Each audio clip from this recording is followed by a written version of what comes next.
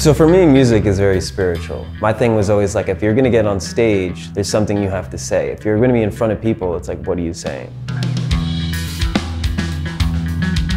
There's always something that drives people, and that's kind of like my mind was always fascinated with what concept people's aligned to, what made them, dive into who they were and how they kind of found themselves. For me, it was really interesting, like what a couple notes could do to your state of mind, and how you would kind of alter yourself or just like, portray who you were through the sound.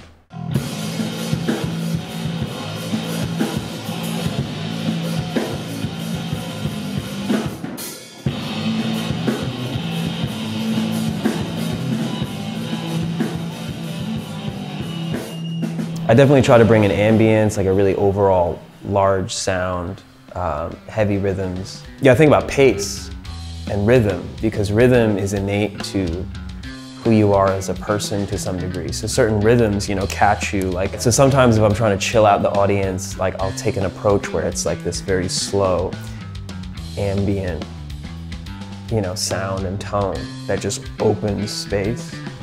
And then it brings people into like almost breathing. So there's this kind of larger thing that I'm aiming for when I play and when I perform, especially in front of people. It's like there's an energetic component to it. There's this way that you approach sound, which leads into how you approach the mind and how you approach yourself.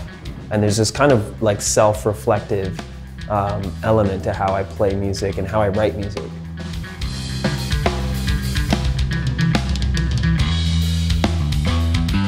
The more you write music, the more you realize about yourself and what you're ready to express. For me, music and the way that I write my lyrical content, lyrics are always very self-reflective, always kind of about the nature of society and really reflective on like just the human experience in general. Like, what the fuck is this? Because nobody really knows. Failure, success, guess what's next? Give it up, it's all in your head. You know what I mean? So like those kind of lyrics where it's like this idea of what we put ourselves towards, what we put our energy into, how we ascribe again to these concepts, to these ideas, and like how that drives our state of being. When I first came to music, it gave me something to push towards. It gave me something to grow with. Like when I had music, it was like, I love this, I want to get better at this, I want to push myself towards this, and again, it became this tool of growth, and it became again a self-reflective process. I like to amp people up when I play.